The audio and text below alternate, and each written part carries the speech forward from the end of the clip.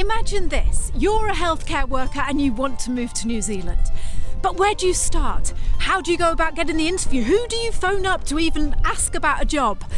In this week's episode, you're going to meet Prudence from Accent Health.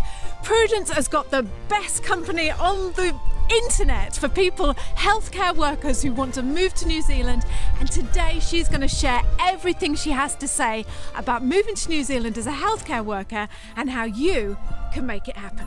It's a Drama, coming to you from Taranaki, New Zealand. Hello. Daddy, I love him! Mother thanks you. Right, Mr. DeMille, I'm ready for my close-up. Good morning, Prudence. Welcome to the podcast. Good morning, Liz. How are you? Good. I'm absolutely brilliant. We were just saying before we started recording, I'm happy because the weather's nice. It's the middle of winter and the sun is shining. It doesn't get much better than that. Absolutely. It's the same. So we're in the South Island and it's chilly in the morning, but it's beautiful, bright, clear days. Yes. Yeah, that's what we like, isn't it? So, Prudence, I just want to jump in. I've got so many wonderful things to say about your company, but I want you to say who you are and what your company is and what services you offer to healthcare workers moving to New Zealand. I'm an ex-nurse. I haven't nursed for 25 years, so I've been recruiting for 25 years now. We've got a team of 6 of us, so we recruit all medical professionals across the whole spectrum: nurses, doctors, physios, OTs, midwives, pharmacists, sonographers, anaesthetic technicians or ODPs, pretty much everyone, a medical professional who wants to work in New Zealand. And it's our job to get them a job. We're free service and the hospital pays us when you start work. So it's fantastic. That is, and I'm so glad that you told me that, because one of my questions was, I felt really embarrassed about asking you this, but like, what is a healthcare worker? Because when I tend to think of healthcare workers, I can only ever think of like doctors and nurses and that's it. But like you just said, there's a list, isn't there? A mass of healthcare workers. Absolutely. And we've recently recruited a podiatrist and an optometrist. So, depending on the availability of jobs, of which at the moment there are plenty, there's a lot of funding going in post-COVID. We've got a lot of jobs available, which is amazing. So you're in a really good position if you want to think about coming to New Zealand now. Absolutely. Right. So I'm just going to play a little game. So pretend that I'm living in England and I'm a nurse. And I want to move to New Zealand. What do I do? Where do I start? And just tell me about the whole process of what you would do for me. Perfect. Okay, Liz, first of all, we'll have a Zoom. I'll get a copy of your CV to review, and as long as you've had at least 12 months experience, we can start the process. I'll review your CV. I'll make sure your CV has all the information that we need in the correct format with the correct information and in a correct chronological order. So we get your CV, we check references, and we copy your ID documents. Once we get you what's called recruitment ready, we get you onto the registration process, and that takes 3 or 4 months. So we start you with the registration process, then we do the references, we've got your CV, we'll put it forward to an employer that's got a job in a location, and a specialty, and a time that suits you. So we'll say, hey, Liz, you're a theatre nurse. You want to work in the private sector because you get Christmas off, you get more relaxed hours. And for example, they're doing orthopedics or gynecology or an area that you want to really be in. So we have a chat to you. We take you through some interview practice and we say, hey, Liz, guess what? We've got an interview for you in Taranaki or Tauranga, and it's going to be on this date. So let's do some practice. We've got your references back, your registration's on the way, we've got your CV and your recruitment ready. You're ready to start work within 6 months. So we'd say, hey, Liz, have you sold your house? Have you got everything organised? You're ready to start within 6 months. Are you happy with this location? You can do a bit of Google Earthing, a bit of research, have a chat to people on the Slack group and say, hey, what do you think of this area? What's the cost of living? What about the schools? What about the local dog park? We want to help you find the place that's going to suit you. You have the interview, you get offered the job 3 days later. A week later, it comes in writing, and then you start the visa process. And we work quite closely with NZ Shores. So if you want someone to help you with the visa process, they'll take you through that step by step. Then you say, right, I'm going to arrive on the 1st of March. Super. We'll help you find some accommodation. We'll send you some groceries. We'll network you with other people that are in the local area, same sort of peers, and you can make your plans to come out to New Zealand. Sounds simple. That sounds I'm not a nurse, but now I want to be a nurse because it's just like, I want to go through that. So all that is free. You offer all that for free. They don't have to pay for it. Absolutely. Yep. So the hospitals pay us to recruit you. Right. And I've been doing this for 25 years. I've had Accent for 18 years. Kristen's worked for me for 16 years. We've got Hayley, who's an ex-nurse, Hannah, who's ex-Air New Zealand staff, Mel, who does all our social media, and Dominic, who's a pharmacist. So we've got a team of 6 really cool people, and we help you choose the right location, the right job, and help you through the process to come to New Zealand. That is incredible. And I just want to say it as well from a personal note, because we've got lots of healthcare workers in our Slack group that have used you. And like you said, that every single one of them, when I talk to them, they say it was like having a friend on the ground. It was just literally like having a friend there. Just help, like you say, just the whole interview process, the setting up where you're going to live and things like that. And it's an incredible service. What made you go into that? Why did you do that? So St Patrick's Day 96, I was working at Great Ormond Street in London, and I was working with another person who was working casually, and I said to her, I helped all my friends get jobs. She said, you should set up an agency. So I did. It was quite serendipitous. It's a lot of hard work, working with government organisations, understanding and getting through the immigration bureaucracy, the registration boards, but we've got such a great relationship with them. Our duration that we've been working with them has meant that we know the process really well, and we're there to help you when you need it. Some people, we just get their CV, arrange an interview, and they've got family or whānau in the location they're going to. Other people are by themselves. We'll pick them up from the airport. We'll help them find a flat. And really, we do what it takes. It's not just about getting them a job, because they have to have somewhere to live. They need a bank account, a tax number, a bike or a car. They need childcare. They need groceries. So we help out with all of that. And it's so fun. I love my job. Don't know if it's obvious. I was going to say, whenever I speak to you, you're always like this ball of energy, just like, yeah, you are. You always seem to be like loving your job. So, yeah. It drives my husband crazy because I do love it. And I'm lucky I get to travel all around the world. We've been to the UK and the US and Singapore this year, and we're going to the US in December. We're going to Hong Kong next month and Singapore again. So I get to meet people in person as well as on Zoom. So is that, you're just going around the world and like telling nurses and healthcare workers around the world about what services you offer and what New Zealand can offer them as a health. Absolutely. Yep. And, we talk about the shift patterns, the medication giving, the patient relationships, how the orientation and induction works, as well as all the paperwork, the preparation for registration. So there's quite a lot involved with the paperwork for registration. Oh, that's... Is there anything, how do I say it? So in New Zealand, like the hospitals and the people who are recruiting, would they tend to favour people more who have used an agency? Like if I say, go back to me being the nurse in England, and I don't use you, and I just write to them and go, oh, hi, have you got a job? Would they favour me more if I'm working for a recruitment agency than if I'm just turning up? A really good question. Some hospitals have to be mindful of their recruitment budget, but because I own Accent, I can be flexible on that recruitment fee. We're contracted to these hospitals. We have a preferred supply agreement, so we have to do certain things. But honestly, the hospitals love candidates that come through us because they're prepared, they're reference checked, they're registered, they're ready, they're supported through the whole process.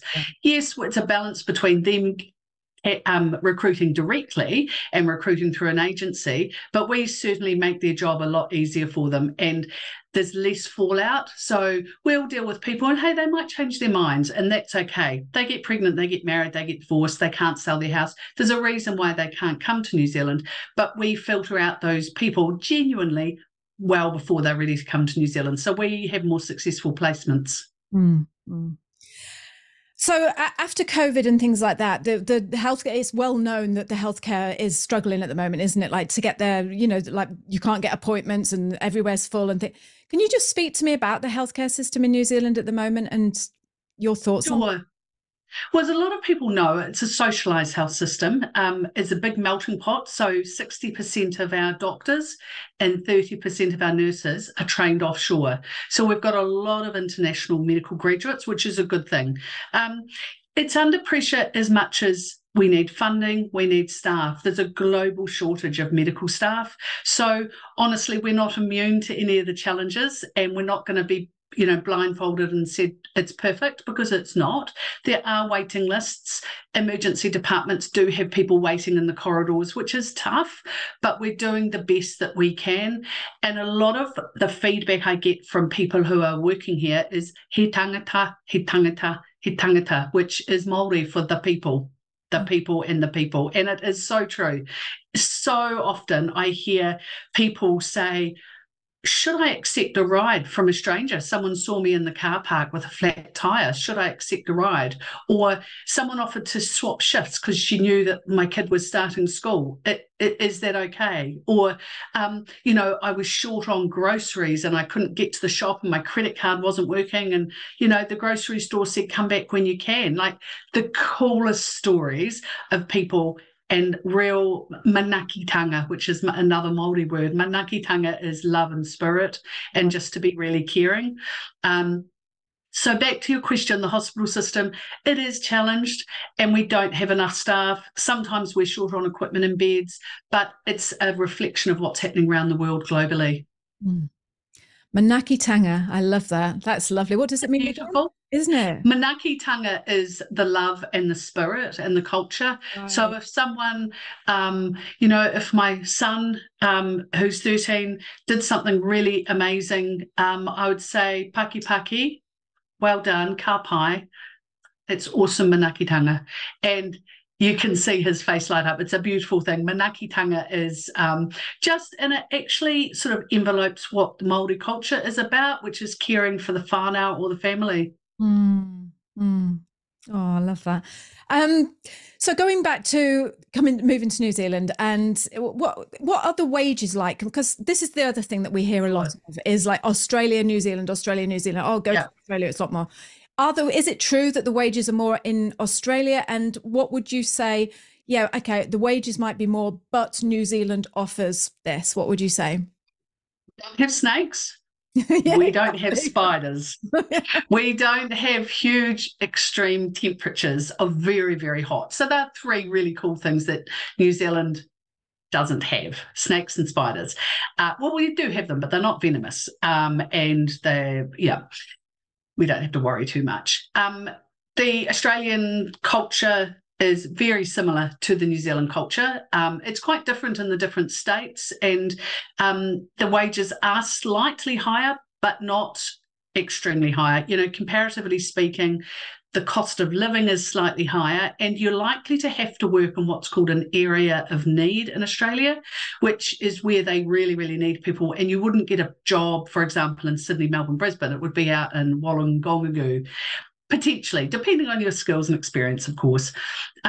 New Zealand salaries are still very competitive. You're looking at about £45,000 for a general staff nurse, which is about $90,000. Plus, the great thing is you're getting offered flights, accommodation, rental car and shipping from almost all employers. So currently, New Zealand is offering a really good relocation package called through Health New Zealand.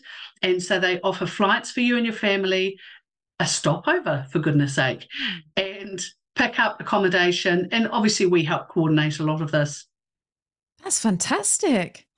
It's great. Yeah. It's really New Zealand has really picked up the game as far as being competitive in the worldwide sort of market for shortage and, trying to attract medical staff. Yeah. Going back to your location thing that you were saying, because you were saying about you wouldn't be working in Brisbane and Sydney. Is it more, does New Zealand have a shortage more in the rural communities, or is it like Auckland and Wellington that are struggling, and Christchurch, and where if you were needed most and you had to send them somewhere that was really, would it be the bigger places or would it be the smaller, out in the sticks places? It would depend entirely on your specialisation. If you're a specialised doctor, there might only be an opportunity in a smaller rural area. If you're a general theatre nurse, you can work in any hospital in all of New Zealand. So more generalists can work anywhere. Specialists will be a little bit limited. So because of the patient or the population size of New Zealand, you're very likely to have to cover respiratory and dermatology and cardiology and orthopedics, potentially in the same ward. So we like generalists. If you're very specialised, for example, if you're a paediatric physiotherapist, so you only do kids physio, then you're likely to be working in one of the larger hospitals that has that specialisation. Right. And my other question as well, because I again, this comes up in the group a lot. So, well, I don't know if you know our story, but when we moved to New Zealand, Brian was offered this job as a plumber, and it was a really crappy job, and it was like really hard. And our reasoning was always, look, do it, get our residency, and then we can move, we can go. Yes. Does that apply to healthcare workers, or when you're in a hospital, are you expected to stay in that job, or can you just think, okay, well, I'll just move to Christchurch now, or how does that work? I very rarely have I seen nurses offered crappy jobs. I have seen some nurses who are very senior take quite a basic job to get into New Zealand and then go up the scale. So as a medical professional, you can actually pick and choose to work anywhere, Auckland, Wellington, Christchurch, Dunedin, or, Taranaki, Tauranga, Whangarei, all the smaller regions. So you're not going to be stuck. And if you do get to New Zealand and you get to work and you think, actually, this isn't the patient population I enjoy, these aren't the skills that I want to use, I really think I would like to move. Well, accents will help you move and make that move again. Fantastic. Where do most people, this is just a nosy question, but where do most people come from? From where around the world do you get the most people coming from healthcare workers? UK, US, Singapore, Netherlands, Canada. We have a handful from Australia. And yeah, probably US, UK would be the biggest areas, and South Africa as well. And which would you say out of all those people, out of all those countries, I don't want to say struggle because I don't want to, but which is hardest to adapt? Which is completely different to the where you come from? Yeah, I would say after doing this job for 25 years, the US. Really? The US? Yep. I thought you were going to say Netherlands or something. Yeah, no, the Netherlands they settle really nicely, actually. There's a long history between Dutch migrants. The US are used to a slightly different way of thinking, more litigious, more on guard, more sensitive in some ways. Having said that, it comes down to the individual family. People from Singapore often have helpers at home, so they're having to cook their own meals and do their own housework when they get here. That can be a challenge, and they often have been living with an extended family group in Singapore, so that's a challenge for them. But honestly, the people I deal with are so amazing because they want to come to New Zealand for a reason, and that reason is a better life. It's not about academia or finance or status, so why they come to New Zealand, it's usually for kids. And so we deal with the coolest people. We're so lucky. I always say, would I have them living next to me? And almost everybody, hand on heart, I'd say yes. Yeah. I'm so glad you said that, because I put a thing out on Slack last week and I said exactly the same thing. I said, I just feel like I'm surrounded by people that I think that, like the out of the boxes, just like adventurers, like go for it people, just these people that want to make something work, are willing to make it work. And if you come to New Zealand with that attitude, then you're going to win. It's just come with that attitude of like, I'm coming to make it work, not I'm coming to compare. That's the worst thing you can do, isn't it? Oh, absolutely. Yeah. Never compare. And I'm embarrassed. And I don't think I've said this out loud, but all the candidates that we recruit, all our clients, make me look bad because they say, oh, this weekend I did Tongariro, and next weekend I'm going to Waiheke, and then next weekend I'm running a marathon here, and then I'm going to a cooking class there, and I'm going to a marae. And I was like, what are you doing? Oh, well, actually, I'm probably working because I love my work so much. And I do love my travel, so I do travel. But, the people that we get to come to New Zealand just make the most of it. Yeah. And they make me look bad. I've never thought about it like that. But they go, oh, where would you go if you went to Piha? Where would you go? And I'm like, I haven't been there. Well, actually, I have just the first time last year, but before that. So it's always quite fun and games. Do you know what, Prudence? Me and Brian went for a walk last night. It's so funny you should say this, because we were having the exact same conversation. I was like to Brian, we've travelled all around the world. We moved to New Zealand, and I'm so embarrassed to say this out loud. We haven't even climbed Mount Taranaki, and it's in our back garden. And you must. I know I must, but when am I going to get the chance? Like you, Have you been to Stewart Island? No, neither have I. I know. They do put you to shame. It's embarrassing, isn't it? I know. And they go, oh, we did this weekend. You should do it. And I'm like, yeah, I probably should. But I've got 3 kids and a busy job and a lot of international travel, so I get to enjoy that. But it is. People who come here, the demographic generally is people who are really cool and really want great things that New Zealand can offer. I think the education system is fabulous. I've gone through both the private and public education and now university. I think that's amazing. I think our primary healthcare system, which, our GPs, I think they're really good. You can get in on the day if you really need to, so they really consider it. I think the weather's a bit questionable in some parts of the North Island, but, South Island, we love it, which is great. So we just have to look after our country, yeah. Yeah. I think, like you say, it's one of those things that people say to me all the time, oh, what is it you love about New Zealand? And I don't like using, it's the lifestyle, because what does that mean even? I don't know. But it's just, you know what? I think you've just cracked it when you said the people.